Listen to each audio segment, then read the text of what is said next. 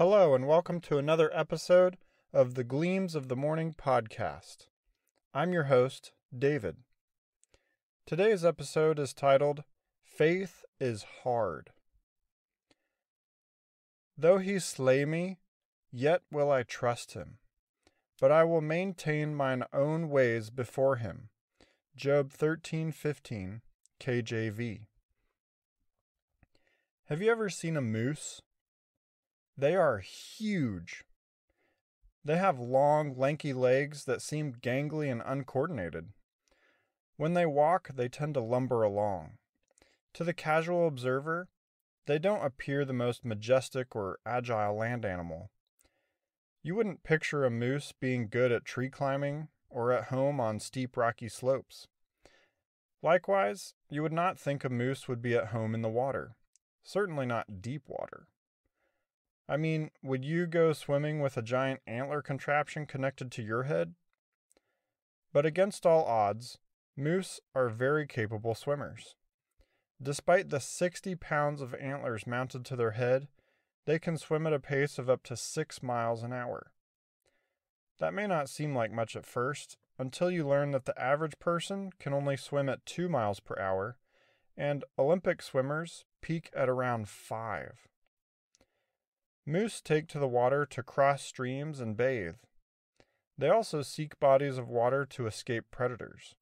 Their long legs and swimming prowess allow them to go much deeper than wolves and other predators. But that's not the only reason they take to lakes and rivers. They also go there to find food. For some unknown reason, they enjoy eating the water plants that grow at the bottom of lakes. They will completely submerge themselves to reach it. And they can stay down for a whole minute. Imagine coming around a corner of the lake in your boat and suddenly seeing a huge head of a moose pop out of the water. That would be a surprise. Even more impressively, moose have been observed diving down in water as deep as 18 feet to reach vegetation. Many humans struggle to dive 10 feet deep. Diving is not their only amazing water athletics. Moose have been recorded swimming as far as 10 miles in search of food. That's farther than most people walk in a day. Moose are not the only scrawny-legged, antler-headed swimmers. Deer are also champion swimmers. Their powerful legs allow them to propel through the water at up to 15 miles per hour. They can also swim at least 10 miles. Deer are not limited to freshwater either. They are known to swim out to islands in the salt water of the Puget Sound off the coast of Seattle, Washington, and all the way up the coast of Alaska. They brave the frigid water, commercial boats, and even predatory whales and orcas. What drives these mammals to swim so far and so deep? Wouldn't simply crossing a deep river be enough to get away from predators?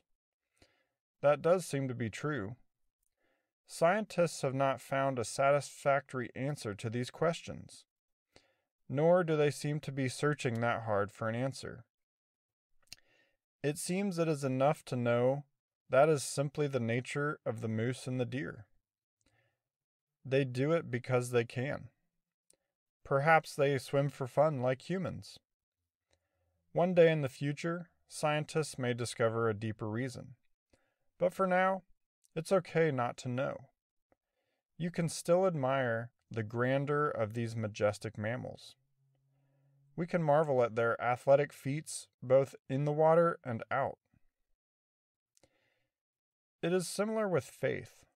There are many things that happen in our lives and to those around us we don't understand.